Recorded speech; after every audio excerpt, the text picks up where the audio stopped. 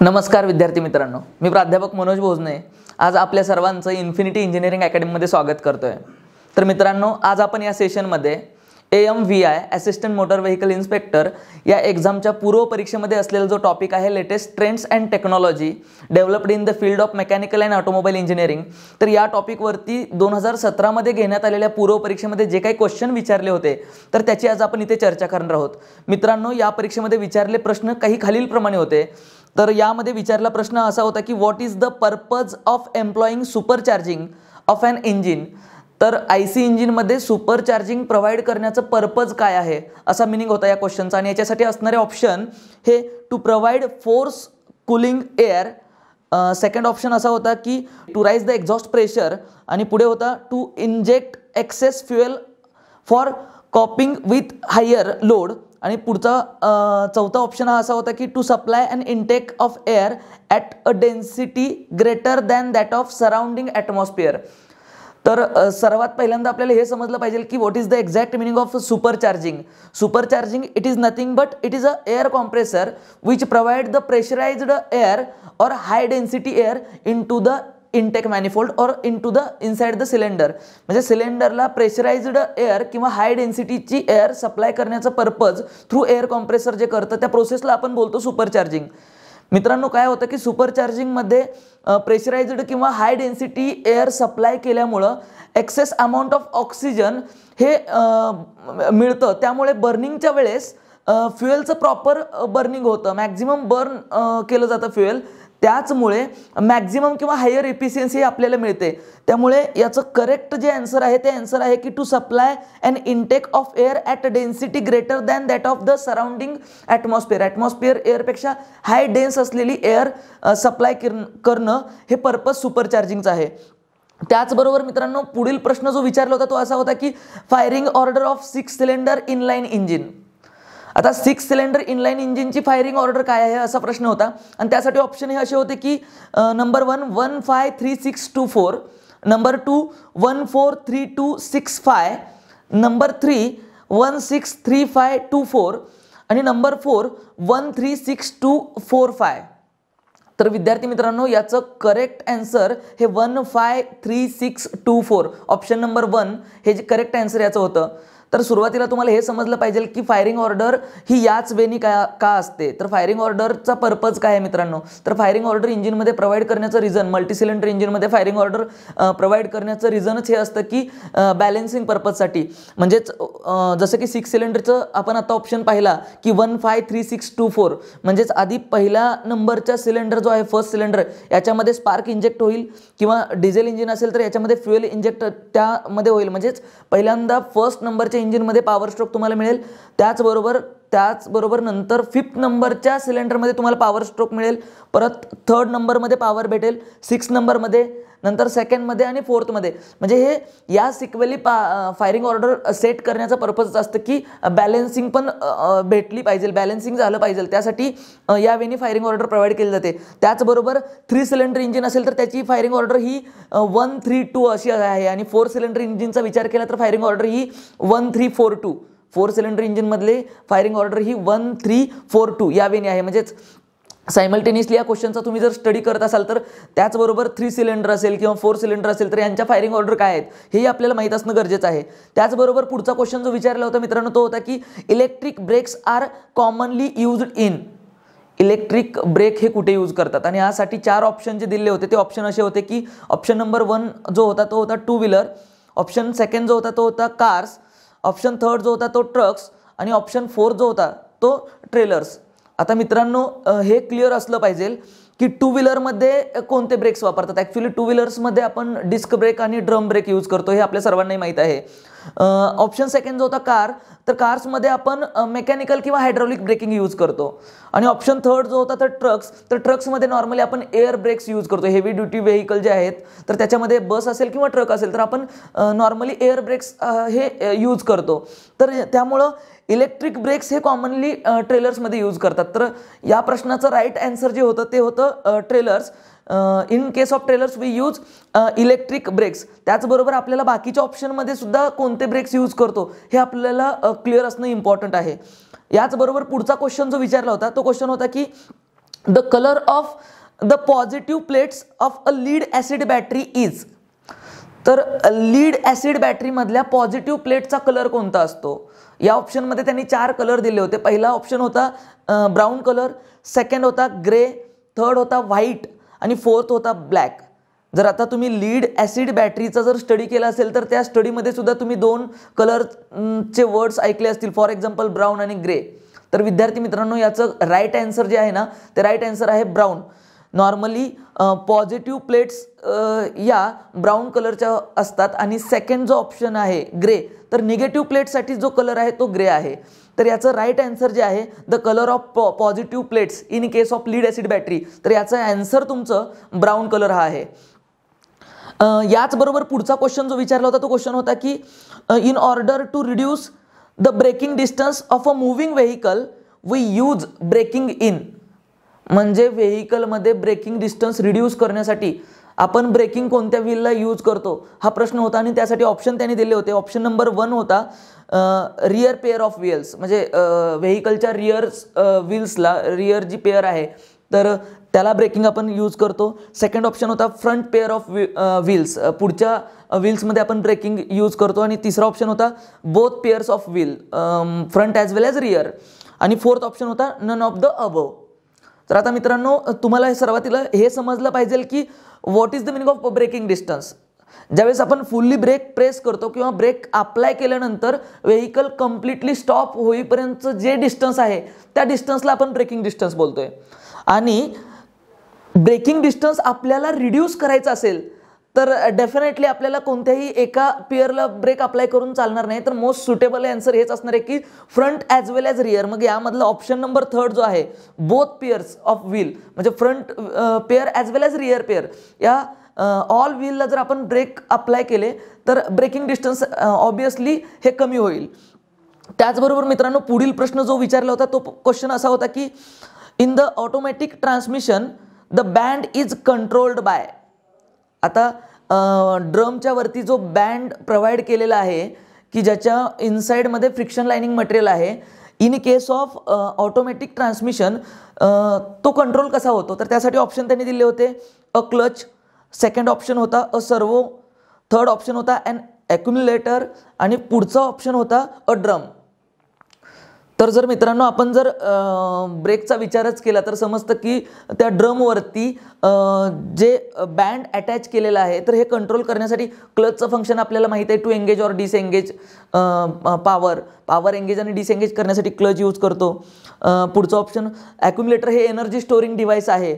आणि ड्रमचा जर विचार केला तर ड्रमच्या वरती बँड अटॅच केलेला आहे, त्यामुळे याचं आन्सर जो राहिलेला ऑप्शन आहे तो सर्वो. तर याचं राईट आन्सर हे सर्वो आहे. In case of automatic transmission the band is controlled by using सर्वो. कारण बाकीचे ऑप्शन रॉंग काय आहेत हेही आपल्याला समजणं गरजेचं आहे. त्याचबरोबर पुढचा प्रश्न जो विचारला होता या पूर्वपरीक्षेमध्ये तो होता की the pressurised cooling system allows. Pressurised cooling system काय अलाउ करते? तर याचे ऑप्शन होते the coolant to circulate at high temperature without boiling. Second option होता the coolant to circulate at low temperature without boiling. Third option होता coolant losses through evaporation and surging. And fourth option जो होता none of the above. आता मित्रांनो हे समजलं पाहिजे की प्रेशराइज्ड कूलिंग सिस्टीममध्ये मेन प्रेशराइज्ड कूलिंग सिस्टीमचा पर्पजच आहे की हाय टेम्परेचरचं जे कूलंट आहे मॅक्झिमम हीट ॲब्झॉर्ब करताना हाय टेम्परेचर झालेलं जे कूलंट आहे तुमचं ते प्रेशराइज्ड सर्क्युलेट करण्यासाठी आपण ती कूलिंग सिस्टीम यूज करतो. त्यामुळे या प्रश्नाचं जे राईट आन्सर आहे ते आन्सर तुमचा ऑप्शन नंबर 1 आहे the coolant to circulate at higher temperature without boiling. Boil न होता ते टेम्परेचर हाय टेम्परेचर असलेलं जे कूलंट आहे ते सर्क्युलेट करण्यासाठी ही सिस्टीम आपण यूज करतो, प्रेशराइज्ड कूलिंग सिस्टीम. आणि याच्यामध्ये प्रामुख्यानं जे कूलंट आपण यूज करतो ते म्हणजे इथेलाइन ग्लायकॉल आणि हे वॉटरबरोबर मिक्स करून आपण यूज करतो. त्याचबरोबर पुढचा प्रश्न जो विचारला होता तो प्रश्न असा होता की the use of pass system for heavy duty vehicles is for. तर पास PAS या सिस्टीमचा यूज हेवी व्हेकल्समध्ये कशासाठी होतो? तर त्याचे ऑप्शन्स होते increasing the required number of steering wheel turns, second option होता additional efforts for steering. Third option होता minimising drivers Sphatik bye lightning the action of the steering. आणि पुढचा जो तुमचा ऑप्शन होता तो होता not to permit heavier loading of the steering wheels. तर मित्रांनो आधी सुरुवातीला हे समजलं पाहिजे की what is the meaning of pass. जर याचा लॉंग फॉर्म PASचा लॉंग फॉर्म समजला तर आपल्याला ऑप्शन त्याच्यामधून क्लिक होऊ शकतो. तर PASचा लॉंग फॉर्म आहे power assisted steering. Power assisted स्टेअरिंगचा use केल्यामुळं मित्रांनो ड्रायव्हरला स्टेअरिंग व्हील किंवा व्हेकल स्टिअर करण्यासाठी एफर्ट्स कमी लागतात. म्हणजेच याचा ऑप्शन जर आपण विचार केला तर आपल्याला समजून येतं की टू मिनिमायझिंग द ड्रायव्हर्स फटिक, ड्रायव्हरचा स्ट्रेस किंवा फटिक मिनिमाइज करणं, आणि to lightning the steering action, steering action he easily stir व्हावं at the time of parking. Heavy vehicle ज्यावेळेस पार्क करत असतो आपण त्यावेळेस स्टेअरिंग रोटेट करण्यासाठी किंवा स्टेअरिंग स्टिअर करण्यासाठी ड्रायव्हरला मॅन्युअल स्टेअरिंग असेल तर त्यावेळेस एफर्ट जास्त लागतात. जर आपण हेवी व्हेकलमध्ये पास सिस्टीम म्हणजे पॉवर असिस्टेड स्टेअरिंग ही जर यूज केली तर डेफिनेटली त्याचा यूज काय होणार आहे, to minimise the driver Sphatik as well as easily we stir the vehicles. Heavy duty vehicle आपण इझिली स्टिअर करू शकतो. याचबरोबर पुढचा जो क्वेश्चन होता मित्रांनो तो क्वेश्चन असा होता की clutch friction material should have following properties. तर क्लचवरती जे आपण यूज करतो क्लच प्लेटमध्ये जे फ्रिक्शन लाइनिंग मटेरियल तर त्याच्या कोणत्या प्रॉपर्टीज असल्या पाहिजेत. आणि त्यांनी प्रॉपर्टीज 4 दिल्या होत्या. पहिलं प्रॉपर्टी होती हाय coefficient of friction. Second property दिली होती हाय एनर्जी ॲब्सॉर्प्शन कॅपॅसिटी. तिसरा ऑप्शन होता high level of cyclic working इंडोरन्स. आणि पुढचा ऑप्शन होता ॲडव्होकेट शिअर स्ट्रेंथ. आता हे 4ही ऑप्शन त्यांनी दिलेले होते मित्रांनो. आणि त्यांनी म्हणजे 4ही प्रॉपर्टीज दिले होते आणि त्यांनी ऑप्शन कसे दिले ते चेक करा. त्यांनी ऑप्शन नंबर 1 दिला होता A, B and C म्हणजे A, B आणि C ह्या 3 प्रॉपर्टी राईट आहेत. सेकंड ऑप्शन होता B, C आणि D या 3 प्रॉपर्टी राईट आहेत का. थर्ड ऑप्शन तुमचा होता A, B, C and D म्हणजे 4ही प्रॉपर्टी राईट आहेत का. किंवा चौथा ऑप्शन तुमच्यासाठी असा दिला होता की त्यांनी none of the A, B, C and D म्हणजे 4पैकी कोणतीच प्रॉपर्टी नाही. आता मित्रांनो समजलं पाहिजे आपल्याला की क्लचमध्ये फ्रिक्शन लाइनिंग मटेरियल जे आपण यूज करतो तर ऑब्वियसली त्याचा कोइफिशियंट ऑफ फ्रिक्शन हा मॅक्झिमम असला पाहिजे. सेकंड प्रॉपर्टी जी होती त्याची एनर्जी ॲब्सॉर्प्शन कॅपॅसिटी ही जास्त असली पाहिजे. नॉर्मली फ्रिक्शन ज्यावेळेस होतं ज्यावेळेस आपण अप्लाय करतो क्लच त्यावेळेस जे फ्रिक्शन होतं त्यामुळे हीट जनरेट होते आणि ती हीट ॲब्सॉर्ब करण्याची कॅपॅसिटी ही मटेरियलची जास्त असली पाहिजे. क्लचला नंबर ऑफ सायकलिक याच्यामध्ये वर्क करावं लागतं त्यामुळं त्याची high level of cyclic working capacity ही जास्त असली पाहिजे. आणि मित्रांनो क्लचमध्ये सेंट्रिफ्युगल फोर्स हा मॅक्झिमम ॲक्ट होतो त्यामुळे मॅक्झिमम टॉर्क ट्रान्समिट करायचा असेल तर त्याची शिअर स्ट्रेंथ ही जास्त असली पाहिजे. त्यामुळं जर क्लच फ्रिक्शन मटेरियलच्या जर प्रॉपर्टीचा विचार केला तर सुटेबल मटेरियलसाठी ह्या 4ही प्रॉपर्टी असणं गरजेचं आहे. त्यामुळे ऑप्शनमधला तुमचा ऑप्शन नंबर जो 3 दिला आहे त्यांनी A, B, C and D या 4ही प्रॉपर्टी ह्या फ्रिक्शन लाइनिंग मटेरियलच्या असल्या पाहिजेत की जे फ्रिक्शन लाइनिंग मटेरियल आपण क्लचमध्ये यूज करतो. त्याचबरोबर मित्रांनो जो पुढील क्वेश्चन जो विचारला होता तो क्वेश्चन या प्रकारचा होता की which of the following factors is considered in uniform tyre quality grading in all tyres expect snow tyres. तर टायरच्या ग्रेडिंगमध्ये कोणते फॅक्टर कन्सिडर केले गेले पाहिजेत किंवा केले जातात असा प्रश्न विचारला होता. आणि त्याच्यासाठी ऑप्शन त्यांनी दिले होते. ऑप्शन नंबर 1 जो होता तो ऑप्शन नंबर 1 असा होता की tyre pressure, tyre material and bit design. तर टायर प्रेशर, टायर मटेरियल आणि बेड डिझाईन हे ऑप्शन नंबर 1 होता. सेकंड ऑप्शन होता की ट्रेड वियर ट्रॅक्शन आणि टेम्परेचर रेजिस्टन्स हा सेकंड ऑप्शन होता. थर्ड ऑप्शन असा होता की trade wear and bed design. आणि पुढचा जो ऑप्शन होता की none of the above.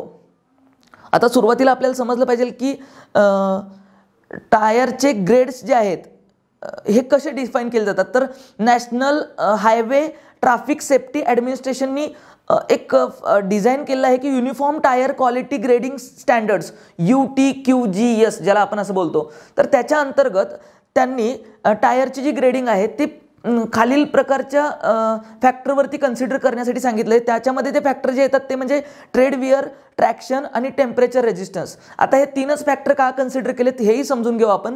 Trade विअरचा meaning आहे की टायरची विअर, या फॅक्टर थ्रू आपण टायरची विअर किती होते हे कन्सिडर करतो. सेकंड ऑप्शन आहे ट्रॅक्शन. ट्रॅक्शनचा मिनिंग हा होतो की ॲबिलिटी टू स्टॉप, ते टायरची व्हेकलला स्टॉप करण्याची जी ॲबिलिटी आहे ते आपण ट्रॅक्शन या कॅटेगरीमध्ये चेक करतो. आणि आपल्याला माहिती आहे की टायर कंटिन्यू रोड सरफेसवरती रन केल्यामुळं हीट जनरेट होते, त्यामुळं टेम्परेचर रेजिस्ट करण्याची त्याची कॅपॅसिटी काय आहे, या तीन फॅक्टरवरती टायरची, कोणत्याही व्हेकलच्या टायरची ही ग्रेडिंग केली जाते. आणि ही ग्रेडिंग ही UTQGSच्या अंडर केली आहे. त्यांनी ते स्टँडर्ड डिफाईन केलं आहे की uniform tyre quality grading standards. त्याच्या अंतर्गत टायरच्या विअरच्या फॅक्टर हे आपण डिफाईन केले आहेत. तर मित्रांनो, हे या टाईपचे काही questions 2017च्या पूर्वपरीक्षेमध्ये latest trends in mechanical and automobile engineering या टॉपिकवरती विचारले होते.